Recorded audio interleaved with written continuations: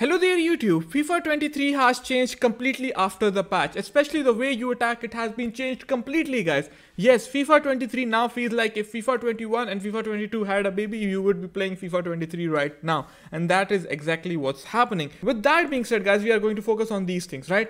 Previously, we would make this pass into aloe vera, and first time lob through passes were OP, right? So if this was pre-patch, before the latest live tuning update, we would play this ball through. But now I want you to change your perspective. FIFA is a game of perspective, right? After we have changed our perspective, we are not going to make this through pass, right? Which you can see on the screen. What are we going to do instead? Since I said it's like FIFA 21, FIFA 22 had a baby, we will focus on keeping possessions and we will focus on doing the step over, right? You see, I'm keeping the ball, waiting, twisting and turning. I have the space, I go for the pass. It's all about these little intricate details, right? You have to find the player on the edge. If you can find your midfielder on the edge of the box and then go for the step overs, it's very overpowered, right? All you have to do is think of getting one-on-one with the opponent and then beating him with the appropriate skill move, right? It's all about changing the perspective.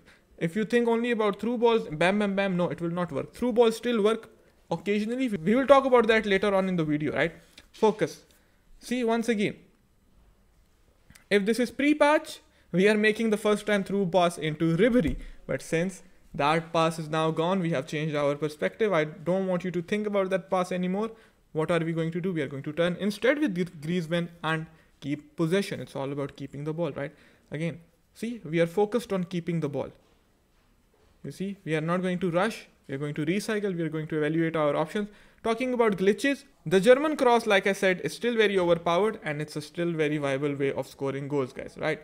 Look, once again, talking about first time through balls, you have to focus on this thing. If the opponent overcommits his center back like this, see, the guy in the red was supposed to be over here. But now, if you focus, he's out of position. Because he's out of position, we can risk the first time lob threaded through pass. If you have ample of space, then you can still go for this pass. It's all about situational awareness, right? But before, all I did was play the game towards this meta, right? Guys, look, before the patch, I was focused on making the first time through pass. I had to make the first time through pass, Trivela shots, right? But now the meta has changed. You have to build up your game according to the meta. And what is the meta? Getting one-on-one with defenders, keeping possession, going for the step overs, and in general being very calm and being very composed. See, if you think of this game like FIFA 22 and FIFA 21, you will score easy goals, but you have to change your perspective if you want to succeed. Now click here to learn how to do the step over